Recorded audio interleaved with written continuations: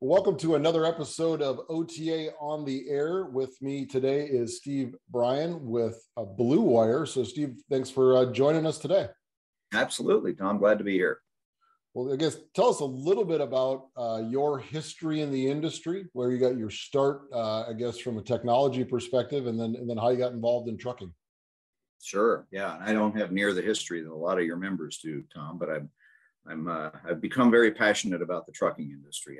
I started a company called Vigilo back in 2007, June of 2007, and I had a vague notion that the trucking industry might have need for kind of moving the needle a little bit on data and on analytics. And so we had been pointed towards the trucking industry by some advisors who said that might be an industry that we could help in. Of course, we hadn't heard of CSA at the time, had no idea what that was. So I think the timing was good. We came into an industry that was, was starving for data analytics on all fronts. And then along came the CSA program that, of course, is steeped in data and an overly complex methodology that was difficult to understand and explain. And so that's what Vigilo did. And we did that very successfully for a decade. And in 2017, I sold that business to another company called Samba Safety. They're a Denver-based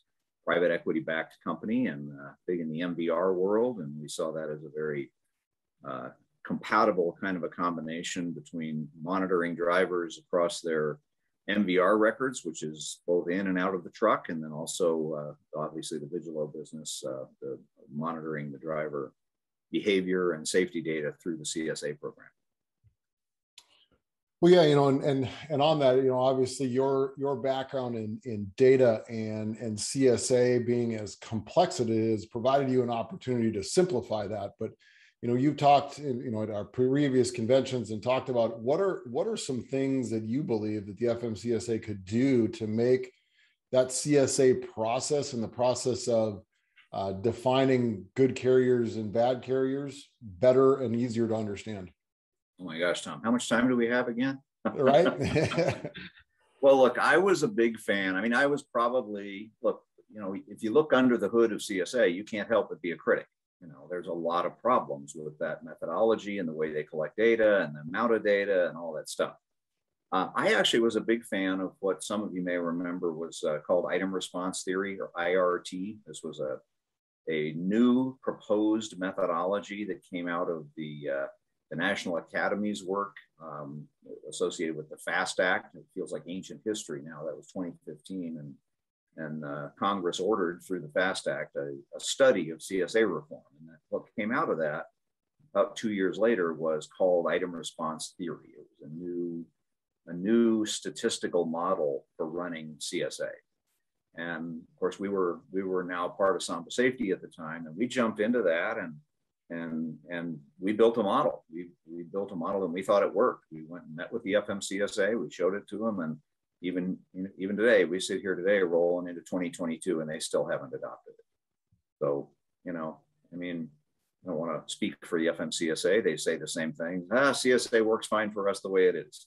And I think that ignores the problematic nature of so many aspects of CSA and how it hurts carriers, and it hurts them on the insurance front and with customers and with lawyers in today's landscape with these crazy verdicts, all that kind of stuff. So I don't know. I mean, my advice would be, hey, FMCSA, go back and take a hard look at IRT. It works. Yeah, and that's the interesting part is that even though the congressional act that allowed CSA to exist says deep in there that it's not supposed to be used for insurance rating, and it's not supposed to be used on that side. We all know that public data, especially government data, is going to be used, and there again, if you're in the insurance business or any other business, you're going to rely on the data you have in front of you to say that if people aren't supposed to or aren't going to use it is just is a pipe dream. So yeah, that's right. Yeah. Well, so, especially in a dearth of data, if you don't have, I don't want to say that I'm sympathetic with the insurance industry. That would be wrong. But I do feel for them, right? They're trying to rate risk in an enormous, unbelievably diverse industry with billions of moving parts, and they just don't have good data. So when something like CSA presents itself, you can't blame them really for saying, "Oh, look, a way that I might do my job better." We'd all look at that data, right? So they don't care much about the disclaimer at the bottom of the SMS website saying, "Don't use this for those purposes." Doesn't go very far.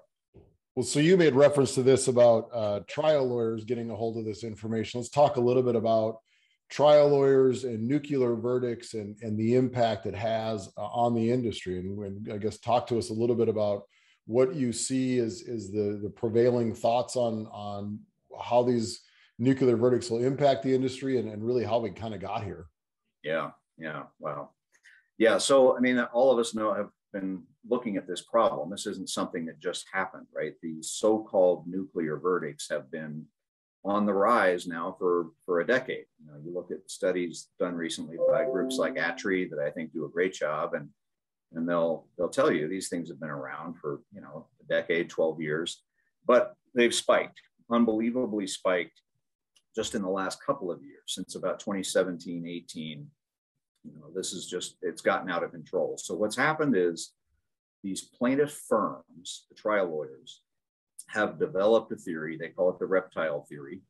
And it's used outside of trucking too. It's not just a trucking theory, but it's basically very simple.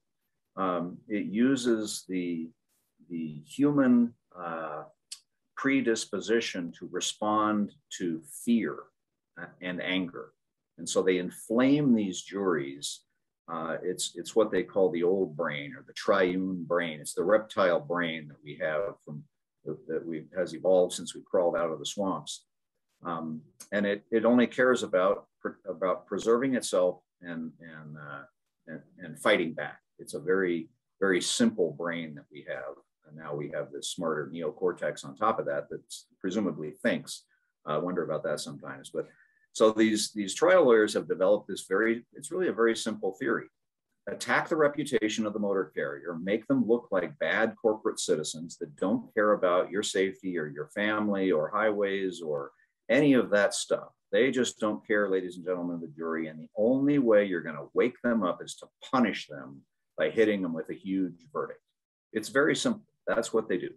And so they've gotten brilliant at it.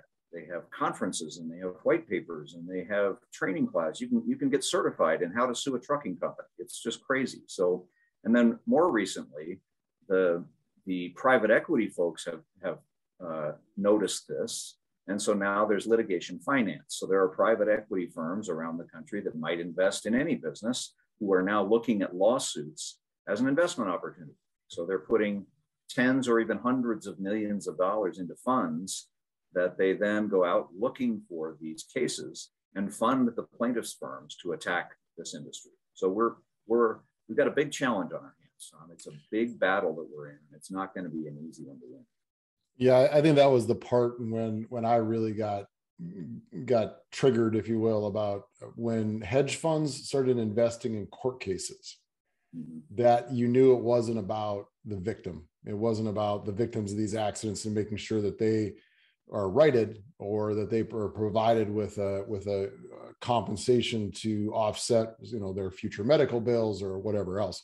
It became a profit center and a huge profit center at that point. And that's wrong on so many different levels. So I guess I agree with you. And they've got medical experts that they've now brought in, or basically pay doctors to say whatever you want them to say. And the medical experts, they pay them a lot of money to inflate the value of injuries. And then, they've got other experts. They'll have everything from accident reconstructionists to psychologists to counselors and all kinds of things, all of them lined up in front of the jury, trying to convince the jury that this motor carrier in this case just doesn't care about you and you should punish them. And they do. They reach into the purse, and in most, notwithstanding some recent successes, which are awesome in some of the states, Texas and a few others, with tort reform, which is badly needed, but most states aren't there and won't be there for a long time, that limit the depth of those purses. And that's what you get people. There's a term out there, they call it social inflation, right? We have jurors sitting in a jury box who look at sports figures and Hollywood stars and all kinds of things, and money just glazes over these days. I mean, you hear about you know, the billionaires in the world and the trillions that companies are making. We get numb to dollars. So when the sympathy kicks in and the fear kicks in from this old brain, it's nothing to reach into a purse and say, let's give this guy $100 million. What's that? You know, that's a big part of the problem. Yeah, you know, and for our listeners, the Texas one was a law that was passed that said you had to separate out the cases, you know, in two different parts, where you had to prove one before you could go on to the damages part of it. And, you know, we in Ohio already have that, and that's something that Ohio has been very fortunate when it comes to tort reform, is we've got a pretty good set of laws and prior court cases to rely on that helps us out with that. And there's always room to grow, but you know, the pieces that we have in there are already in place here in Ohio. So yeah. So Steve, I guess good. Another point. Sorry to cut you off there, Tom. Just another point that I think we all should watch. I think it's next week, maybe, the group called ATRA, not ATRI, American Tort Reform Association, publishes every year what they call the judicial hellholes. So notwithstanding maybe Ohio's doing a good job, now maybe Texas is in that category, these plaintiffs know where to go, and they have incredible skill dragging these cases into the venues that they want them to be in. It doesn't have to have anything to do with where the crash was. It may not even be the same state. It could be where they're domiciled. It could be where they hire drivers. It could be where their customers are. And they're very good at dragging these into the cases that are not Ohio and not Texas, and getting them into sympathetic venues that just are one more piece of the puzzle. So, yeah, you know, and they will do that as part of their pre-trial due diligence is the venue shop, to see where they can get it in there, where, you know, which cases and which states would be able to do that. No different than we did with the the Biden vax mandate, is trying to find a sympathetic court to take it. And yeah. You know, so I think everybody does that, but they're very good at it and they understand it very well. And it's not always, I mean, there again, when you talk about judicial hellholes, you know, obviously Illinois and California come to mind right away, but I think some of the venues would surprise you, Florida being one of them. You know, there's a lot of venues out there, and you can always tell the friendly venues with the number of billboards by trial lawyers. I think it's probably, that's a study we should do for fun, is to count the number of billboards that says sue big trucks, and the correlation with the judicial hellholes. I bet you pretty close correlation. Oh, that'd be a quick study, Tom. Well, I guess talk us a little bit now through, you know, we talked a little bit about your background with technology, with data, with that side of the house. And then we talked about the nuclear verdicts and the impact that has on the industry. I guess marry those two together for us to talk about what Bluewire is doing. Yeah. So I really started thinking about this in earnest. I'd say really focusing on it. And I was inspired by our leader, the industry leader, Chris Spear. He gave comments at the closing session at their annual meeting in 2019. It was in San Diego that year. Many of us were there, and he got up there and he pounded the podium and he said, "This is it. This is the year," meaning 2020, the year ahead, where we are going to fight back as an industry against these nuclear verdicts. It's time we took the battle to them, and we're going to fight back. Well, unfortunately, none of us knew about this thing called COVID that was right around the corner. Right. And I think we got a little distracted as well as a world, everybody did, but certainly as an industry. But that's when I really started thinking about, what could you do with data? I wonder if you could do something with data, with all the latest. I mean, there's just incredible advances in artificial intelligence, machine learning. You hear these terms thrown around out in the data world, and it's really incredible where the state of the science of data has come just in the last few years. So I started wondering whether a service, a company could be built that might help. And that was where this started. It was a germ of an idea. So I didn't do much with it. I was still working at Samba Safety at the time, and until I left in August of 20, really, and that was driven by COVID. I actually liked working there. I was going to Denver every week, most weeks, and liked Denver, and back and forth between Denver and Portland. That's a pretty good gig. But COVID put a stop to my trips out to Denver. I started feeling a little bit disconnected from the company. So I decided to move off and do something else. And that's when I really focused in on this issue and started researching, did a lot of reading, I started talking to people. I called every one of my past customers, mentors, competitors, and friends throughout the industry, just bouncing ideas off of them. And that grew to become the concept that we've now launched just since May. I mean, we didn't even really announce ourselves till it was in the ATA mid-year meeting in San Antonio in May. So it's barely 6 months ago. It's 2 days ago. It was the 15th of May. So just past our 6-month anniversary, if you will. So we've raised some money on the concept. We've built the company. We've got 12 employees now, and we are looking to launch a product Q1 of next year. And that will be a platform offered to motor carriers to subscribe to, where we will gather data from all of the platforms that the trial lawyers claim they don't do a good job with. So we are going to be tapped into everything from job boards, social media, pre-hire, driver qualification file systems, ELDs, hours of service, cameras. I mean, think about all the suppliers in this industry that do all this amazing work. Those are all the systems we will begin to monitor, audit, if you will, electronically on an ongoing, continuous basis. And when we find vulnerabilities, we will direct the customer to the solution. It's those vulnerabilities, we call them attack vectors. It's a term that comes from cybersecurity, where an attack vector might be a malware attached to an email or something like that. So in our world, an attack vector would be something like you have an inordinate number of hours of service violations you're not acting on. An attack vector might be you don't keep good EQ files. You need to. An attack vector might be, why don't you use cameras? Those types of things. These are the things we see in the court documents that they use to start to have these jurors ponder, why aren't these guys doing a good job here? So that's what our software will do. It will mine the data across all these different systems. We'll find vulnerabilities. Tom, I think of us it's like we're a physician, right? We have the blood pressure cuff and the O2 meter on your fingertip, and we're monitoring for your general health in these different areas. And then when we find that you probably need a little bit of a tune-up in a certain area, then we connect you to these industry partners who can help you patch that up ahead of the crash. That's the key message we like to give is, look, we're not a post-crash response service. We are a pre-crash preparation service. Get yourself ready, and when the inevitable happens, you will be prepared to do a better job in depositions, in trial, and all the way along this process, because you will have your positive and truthful actual narrative about your company well lined up, so that when they attack you in these depositions, we have a thought experiment that you're sitting in a deposition against one of these reptile trained trial lawyers, and they start picking you apart.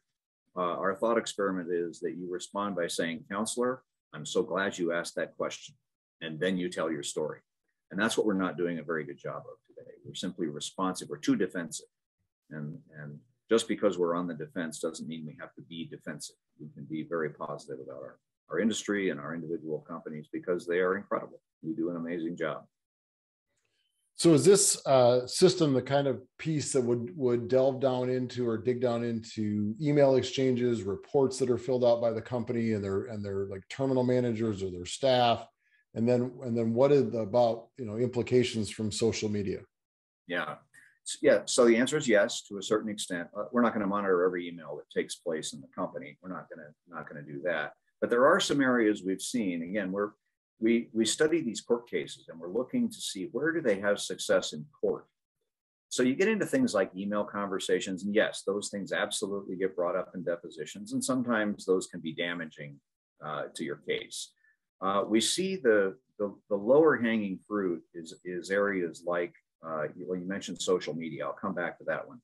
One of the areas we're looking at is the chatter that takes place between the dispatcher and the driver. Picture the PowerPoint in trial with the statement from a dispatcher that says something like, "I don't care how many hours you've got left, you get that load delivered." That's not what you want to see on a PowerPoint in trial. So we do monitor systems like that. Again, it's more about monitoring the systems, but we are getting deep into what's called text mining. So that's where we are able to discern from human language, from written and verbal and even video language, where issues arise. And that's where we turn our attention to things like social media. So we are building the systems to look at, if XYZ trucking, and we start querying all the big social media platforms, and we find that there's a lot of bad stuff being said about this company, that's an attack vector. That's something the plaintiffs will bring up and say, well, why is it that you've got these past drivers that are so critical of you, and say that you never cared about them and didn't care about their hours or their safety, that kind of thing. So we will definitely be looking for that kind of language. And how do you fix that? You need to start to tune that up. All companies do this. There's whole PR firms that specialize in helping companies do a better job of tuning up their social media presence. And we need to do that in this industry. We don't do near enough of it. We just let it happen to us, and we need to stop that. So that's a big one, social media. So let me ask you this to make sure that I understand this correctly. So if a dispatcher is having a telephone conversation with a driver, and you are actually able to discern that voice down to weed out those, using AI to weed out those conversations.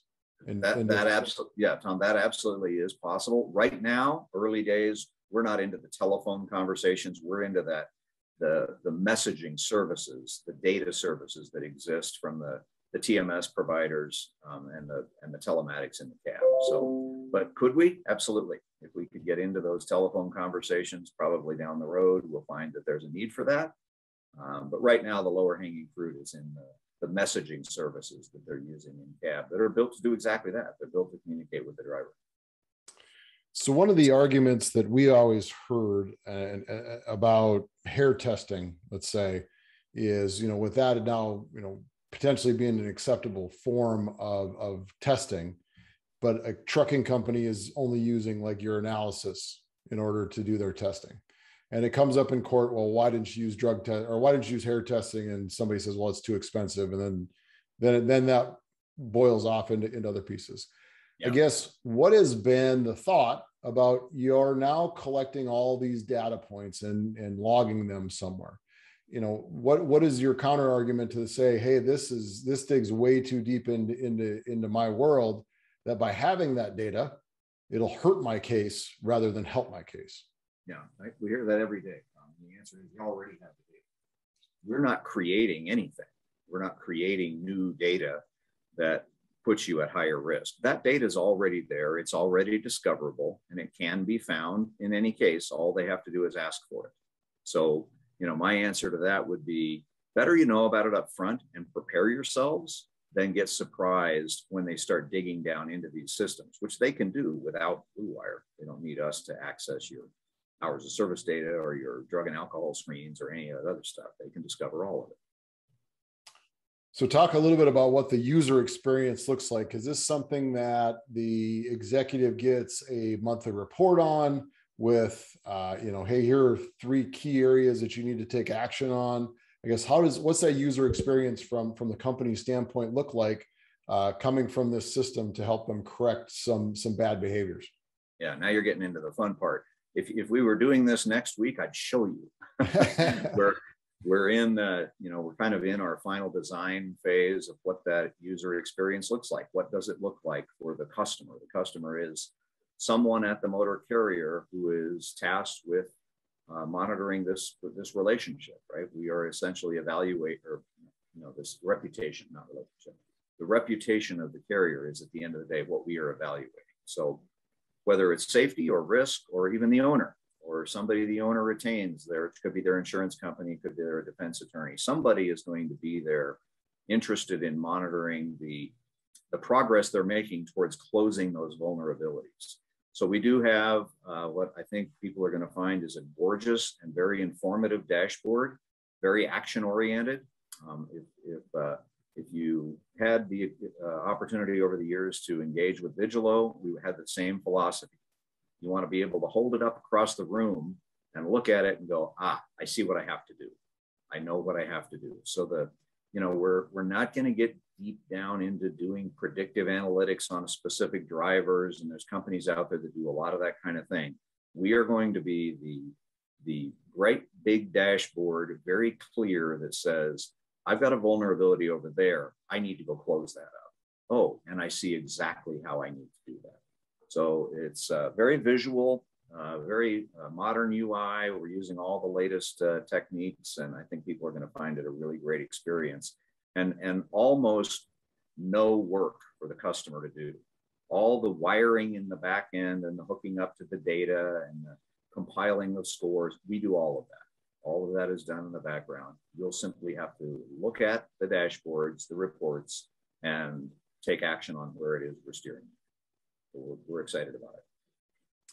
That's good. So, you obviously bring a wealth of knowledge from the industry's perspective and from the technology perspective, but you had built out a pretty robust advisory group and partners that you work with. I guess talk us a little bit through, like one of them that comes to mind is Karen Rasmussen, who's been, an icon in this industry for years.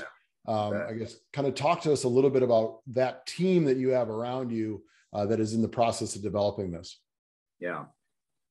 So I think of it as kind of, we've come to call this our army of allies, Tom. That's a term we use because we started this by, I said, look, this is not software where you click the button and this solves your nuclear verdict problem. That's not what this is. That's not even reasonable. What we need to do is form up people who have vast experience across this industry in all kinds of different areas and form this army so that we can fight back. Look, the plaintiffs have an army. They have their billboard guys, they have their trial lawyers, they have their medical experts, et cetera. We need that. We need this industry to align behind a movement and all of this fight this together. That's the only way we're going to win. So as I thought about this, I thought, and Tom, my approach at Vigilo is very different. I founded that company. I funded that company. I owned that company. We had employees that owned shares by the end of it, but we never had any investors. I never had a board of directors. I didn't have a boss. We could not be doing it more differently now with Bluewire. So I recruited an incredible board of directors who are now my boss. I answer to them. They are a rock star group. And I won't even try to go through and name all the names, but incredible depth and breadth of talent in our board. And then we said, let's put together what we call our advisory board. And our advisory board is more tactical. It's more, hey, let me call and talk to this person about what they think of this concept or that thing. What do you think of this idea? Or what about this approach? We wanted some people we could go to less formal than a board of directors, and that's our advisory board. And one of the first people I thought of was Karen. So, I met Karen back when she was the executive at the Arizona Trucking Association and had the opportunity to speak to her group a few times over the years. And then, got to be very good friends with Karen. I just think she's a rock star. So, if you look at the advisory board on our website, it runs all the way from very experienced trucking operators, people like Karen at the state trucking associations. We've got people who are psychologists working in deposition coaching, in preparation for trial. And we even have a very famous truck driver. I was always frustrated at Vigilo that all the talking we did around the FMCSA and every committee and working group and everything you can imagine, they never had a truck driver sitting in the room. I always thought that was crazy. So we have John Lex, who some of you may know, just an awesome guy. So he's on our advisory board, and that we think is just really helping us a lot. And then finally, the company, I won't go through everybody, but Bluewire actually has 4 founders. I'm one of them. Bob Boyich has a whole career, 40 years in the private fleet side in driver staffing. Many of you know Doug Marcello, who's a 30 some odd year experienced defense attorney in the trucking industry. And then Peter Rowe, who is our chief technology officer. He was the architect of Vigilo, and he is now the architect of Bluewire. So that's the 4 founders. We all share in that role, and just a great group, a great team. all around. And we continue to build it, and we'll continue to build it. We have an investor group that's another bit of a more silent group. We don't publicize who they are, but we have been raising money through the summer to get us up to where we can hire people. And again, if you knew the names of those people, it's the who's who of the trucking industry. They're not private equity. They're not venture capitalists. They're people from the industry passionate about this that said, how can I help? So that's our investor group. So could talk about them all day long, Tom. I'm very proud of all of them. Good. So you have also, with me in Vegas at the TCA convention, got the opportunity to go to the Nevada Trucking Association meeting and hear Dr. Bill Kanaski, who has been a guest on this show. So you've actually are in the process now of working with him to provide online training or provide, exactly, what has been dubbed the Mongoose method on an online basis. I guess talk a little bit about the plans to better educate the industry as to how to fight the reptile theory and the nuclear verdicts. Yeah, very exciting. So I heard about this. So I met Bill Kanaski earlier this year. He was referred to me by somebody who said, this is a guy that really knows this stuff. You got to meet him. So we did. He's now on our advisory board. Just a great guy. I love Bill. Very knowledgeable. So I think we, Bluewire, and Bill and Paul Enos, your colleague with Nevada Trucking, were all in attendance at the ATA General Counsel Forum in Washington, D.C. in July of this past summer. And a conversation was had between Paul and Mr. Kanaski to go put together what they called the anti-reptile training. So this would be a classroom training that Bill would travel around the country and gather people and stand up in front of a room for 6 to 8 hours, whatever the case may be, and train people at the trucking company, those that will be called upon to be deposed. Well, I'll tell you, Tom, you can go on YouTube and look for trucking defense depositions, and it's quite frankly embarrassing. We send people in for these depositions that are not well prepared. So Paul and Bill decided to attempt to remedy this by putting together this anti-reptile training. And I heard about it and I said, well, guys, that's great. I love the idea, but doing it one stand-up classroom at a time is going to take it's like tort reform, right? We'll be at this for the rest of our lives. Why don't we do a computer-based training, an online course that can be hugely leveraged? Now everybody can come in and take it, and we can make it available to the world. And guess what?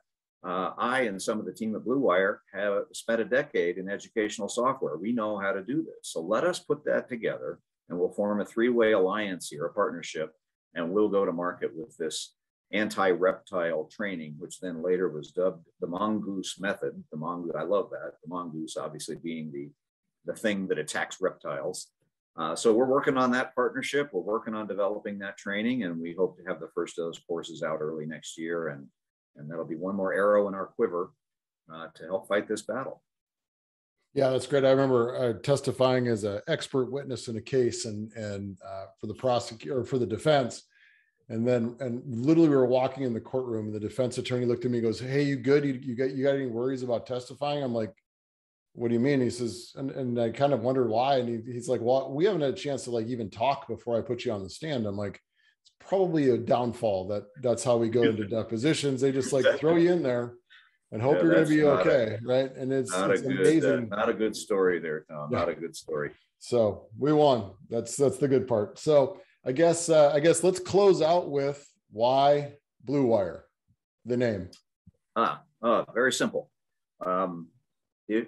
Every action movie ever made, Tom, I'll say every one ever made, the hero at the very end in the closing seconds, in order to defuse the nuclear bomb, cuts the blue wire. So that's as simple as that. Go watch, I think it's Lethal Weapon #2 is the best example of that, of what happens if you actually cut the wrong wire. So that's where the name came from. Right. Well, good. Steve, thanks so much for being with us today and educating us a little bit about what you're doing and the work that you're doing to help the industry educate itself and protect itself from these nuclear verdicts. And we always appreciate having you as part of this industry and the energy that you bring. So thank you for being here, and thank you for the work you do. No, thank you very much, Tom. I really appreciate the opportunity. Anytime.